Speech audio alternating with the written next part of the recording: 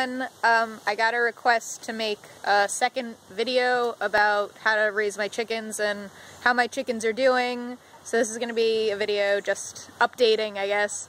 So this is the coop. It's nothing like crazy. When I move, I'm probably just going to get a whole new coop because I'm not crazy about this one. But there's little stairs going up. And there's some nesting boxes on the top. And on the bottom. And there's one on the bottom. And there's Christmas lights in there. Because in the winter, I turn the Christmas lights on. They're LED Christmas lights. I turn them on at 5 a.m. 4 or 5 a.m. I turn them on. And then when the sun goes down, I turn them on again until about 7 o'clock at night. So this keeps them laying. It keeps their laying hormones going, so they keep laying eggs throughout the winter, even though there's not that much sunlight. So that is the coop. This is the run. It's attached to the coop. The bottom is sand. I use sand in the coop and sand in the run. And then underneath the sand is more chicken wire, so if something tries to dig underneath, it cannot get through because there's chicken wire underneath the sand. There's let's see if you can see it. There's a bird feeder in there. I noticed the food was disappearing quick, so I raised it up higher so that mice and chipmunks and squirrels can't get to it. And the water is raised too, up on bricks, so they don't get the sand in the water as much. But I like the sand a lot. I feel like it's definitely the best litter so far. I was using newspaper in the coop. Was horrible. It was horrible to keep up with. And then I switched to pine shavings, and that was okay. But it was very stinky and very messy. The sand is really easy because a couple times a week you just take a litter quitter strainer thing. Here. You take something like this, and you just like strain the poop out and discard it in your garden or wherever you want, and then you keep the sand. And after a while, like, the sand gets wet and gross, and then you just replace it. But it lasts a while. But yeah.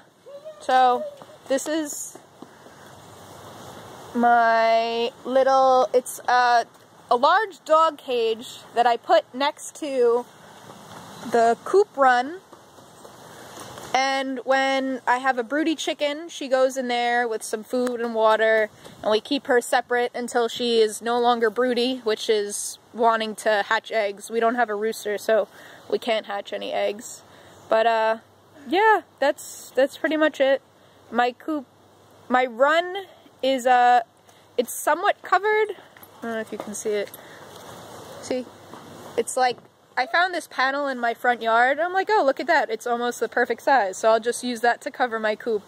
So they don't get, like, rained on when it rains. But they free range anyway. My coop and run isn't the nicest, but they spend most of their time on the acre, just foraging and free ranging. They're actually free ranging right now in one of the garden sections.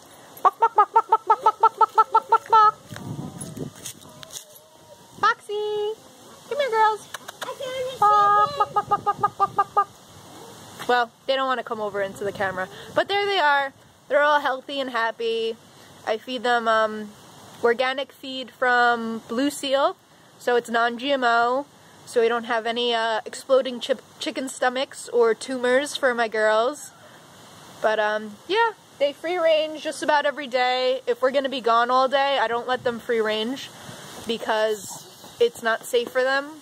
I had an attack the other day from either a hawk or a fox, I don't even know. But there was someone home and there was still an attack. So one of the things you need to keep in mind when letting your chickens free range is there will be attacks. It does happen. You know, you can be as careful as you want, but even with someone home, it happened. We had a dog attack, we had a fox take my first flock, we had hawk attacks. So, you know, with free ranging, attacks are going to happen. So I try to recommend, if you're gonna let them free range, try to at least be close to the yard or have a protective animal in the yard with them. Sometimes I'll have my Doberman Pinscher outside to like keep an eye on them, but with the Dobie, she doesn't really care too much about them. If something happens to them, she gets upset, but if there's other dogs in the yard, she usually doesn't confront them because she's a baby. But yeah, she doesn't like confrontation. But yeah, just be careful when you free range because attacks happen a lot. And I guess any other questions, feel free to comment. Thanks, guys.